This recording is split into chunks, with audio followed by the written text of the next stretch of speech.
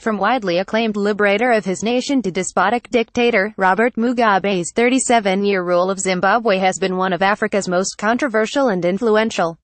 Wily and ruthless, the 93-year-old Mugabe outmaneuvered his opponents for decades but was undone by his own miscalculation in his final weeks in power. He blundered when he sidelined his right-hand man in order to position his wife, Grace, as his successor. He didn't anticipate that the fired vice president, Emmerson Mnangagwa, would swiftly and skillfully depose him. But Mnangagwa had spent years learning from Mugabe how to seize and wield power. For years Mugabe inspired other leaders across the continent to emulate his tactics and extend their rule by manipulating the constitution and suppressing opposition through violence and intimidation.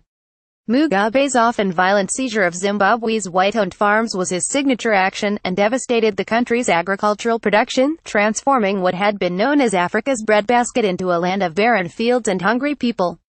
Mugabe cloaked the land grabs in ringing rhetoric, shaking his fist and shouting that Africa's land should be held by Africans. It didn't matter that the farms, which had been pledged to poor blacks, instead went to his generals, cabinet ministers, cronies and his wife, or that many of the fields lay fallow years later. Even now Mugabe is widely revered by many Africans as the continent's most radical decolonizer. His mismanagement of Zimbabwe's economy was staggering. The country has been transformed from one that could offer good employment opportunities to its well-educated population to a place of so little hope that people left in droves. An estimated 3 million Zimbabweans are in neighboring South Africa, and it is routine to find a former school teacher working as a waitress at a Johannesburg restaurant. Tens of thousands of Zimbabweans are in Britain, and the 13 million who stayed behind in Zimbabwe have coped with an unemployment rate estimated at higher than 80%. Mugabe had a Marxist's belief that even the economy would do what he wanted. Countries don't go bankrupt, he once scoffed when asked if by sending army troops to Congo in 1998 he would ruin Zimbabwe's economy.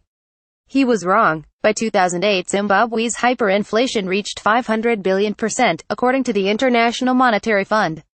Fistfuls of 100 trillion Zimbabwe dollar banknotes were not enough to buy basic groceries. The inflation was brought under control only when Zimbabwe dropped its currency and started operating on the US dollar in 2009. Zimbabwe's industrial sector is estimated to be operating at less than 30% of capacity. Tourism has dried up to a trickle.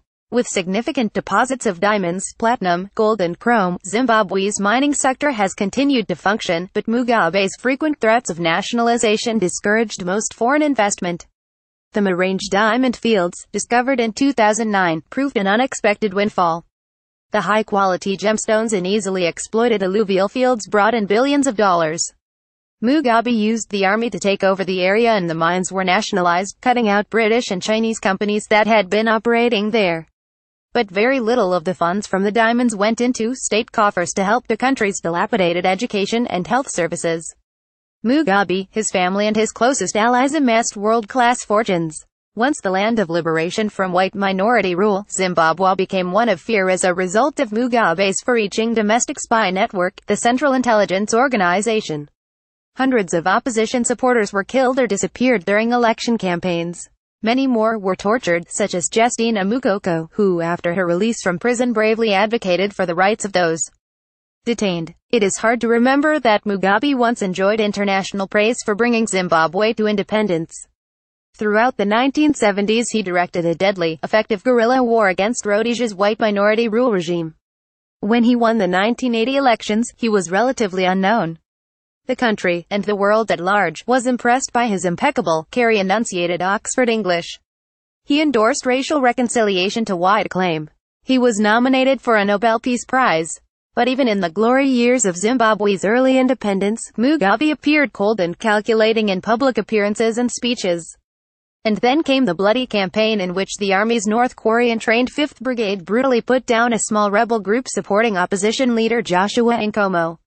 Between 1983 and 1985 an estimated 10,000 to 20,000 people of Zimbabwe's Ndebele minority were killed by the army in southern Zimbabwe, in what is known as the Matabele Island massacres.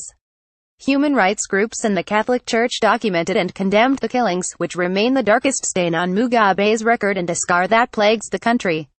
Amnesty Lies International was how Mugabe dismissed a critical report by Amnesty International. Tarnished by the killings, Mugabe was still grudgingly respected, especially for his support for the battle against apartheid, the system of white minority rule in neighboring South Africa. When Nelson Mandela was freed from prison in 1990, he quickly visited Zimbabwe to thank Mugabe for his support. But Mugabe came to resent Mandela, who outshined him. When Mugabe married his second wife, Grace, in 1996, Mandela attended the reception. Mugabe glowered with irritation when Mandela got far more cheers from the thousands of guests than he did. Mandela put forward a generous, inclusive view of African nationalism that won him international praise and a Nobel Peace Prize. Mugabe became a starkly different type of African leader, who marginalized critics and restricted freedoms. His homophobic outbursts against gays as worse than pigs and dogs contrasted with Mandela's enthusiastic support for LGBT rights. Many African leaders, however, have picked up on Mugabe's anti-gay sentiments. Mugabe's leadership became more like that of his one-time foe, Rhodesia's white minority ruler Ian Smith. Mugabe used Rhodesian-era laws to suppress public gatherings and opposition parties. He used the army, the police, and the security network to keep the people subservient. An ascetic leader, Mugabe rarely drank and stayed spry into his 90s. But while his tastes had been relatively modest through the 1980s, that changed after his marriage to Grace Mugabe. They built a 25-bedroom mansion on a sprawling property in Harare's Borrowdale suburb that became known as the Blue Roof House for its turquoise tiles imported from China, sporting designer clothes, shoes and sparkling jewels. The First Lady, more than 40 years younger than Mugabe, became known as Gucci Grace. In the last months of Mugabe's rule, the family's lavish ways became outlandish, even to Zimbabwe's jaded public. Grace Mugabe pressed a lawsuit against a Lebanese diamond dealer in which she charged she had paid him for a 100-carat diamond but he only gave her a gem of 30 carats. One of the couple's sons posted images on social media of himself pouring champagne over his diamond-encrusted. The growing outrage among Zimbabweans at the excesses finally spilled over on Saturday, a few days after the military moved in to put Mugabe under house arrest. The bulk of Harare's 1.6 million people thronged the streets to demand that the longtime president finally step aside. Mugabe's rule may have been influential in Africa, but the quick way he fell now may be a warning to all who would follow his ways. Editor's note: Andrew Meldrum reported in Zimbabwe from shortly after independence in 1980 until 2003 when he was expelled from the country. He is AP's acting Africa editor, based in Johannesburg.